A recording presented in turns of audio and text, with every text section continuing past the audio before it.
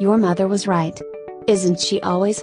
Chicken soup has been shown to be helpful for colds in a study, says Lynn Horowitz, MD, a clinical instructor in medicine at Weill Cornell Medical College in New York City.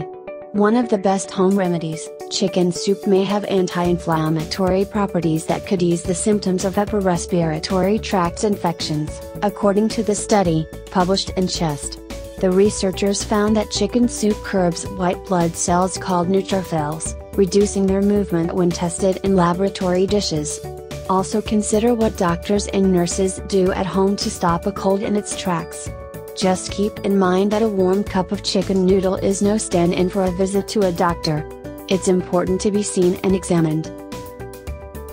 Regular store-bought honey may be more effective at easing cough and improving sleep for kids than honey-flavored over-the-counter cough suppressant, according to a study in the Archives of Pediatrics and Adolescent Medicine. This is a big deal, as the U.S. Food and Drug Administration has said that over-the-counter cough medications are too risky for kids under 2. The researchers gave 1/2 teaspoon of honey to children ages 2 to 5, 1 teaspoon to children 6 to 11, and 2 teaspoons to those ages 12 to 18. Just don't give honey to children under 1 because it can cause potentially life-threatening infantile botulism. Warm saltwater rinses can often help sore or swollen gums feel better due to an antimicrobial effect, shares Saul Pressner, a dentist in New York City. And there's a natural remedy for tooth pain. Oil of cloves can sometimes soothe an inflamed tooth, but, he cautions, it is very important to see your dentist when these symptoms occur.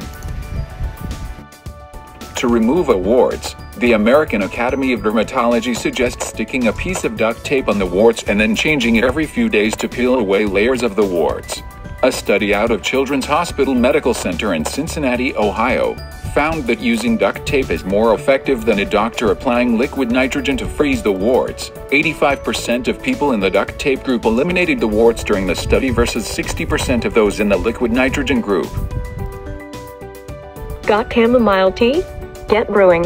Cold packs or heating pads on the lower abdomen or back can help relieve cramps, as can soaking a washcloth in warm water and chamomile tea, and placing it on the same areas, says Jill Rabin, MD, co-chief of the Division of Ambulatory Care at the Women's Health Program's PCAP Services of Northwell Health in New Hyde Park, New York. If cramps are severe, see a doctor to make sure that you are doing all you can to ease your period pain. If you have a throbbing headache, try reaching for a cup of coffee. The caffeine constricts blood vessels, which can help with headache relief, says Tanya Elliott, MD, a clinical instructor in medicine at NYU Langone, New York City. Caffeine also provides relief by blocking adenosine receptors, neurotransmitters in the brain that are elevated during a migraine, she adds. If you really have throbbing pain, try pairing your cup of coffee with OTC pain medication. Studies have shown that caffeine taken in combination with pain relievers like acetaminophen, or ibuprofen, enhances pain relief, she says. Just don't overdo this remedy. A spoonful of sugar doesn't just help the medicine go down. When it comes to hiccups, it may be the medicine. Why does it help? Hiccups are spasms of the diaphragm, which is a muscle beneath the lungs that helps you breathe. Anything that stimulates the back of your throat, including swallowing a gritty spoonful of sugar, could stop hiccups, according to a 2018 Ask the Doctor column in the Harvard Health Letter. Thanks for watching, and we'll see you in our next video.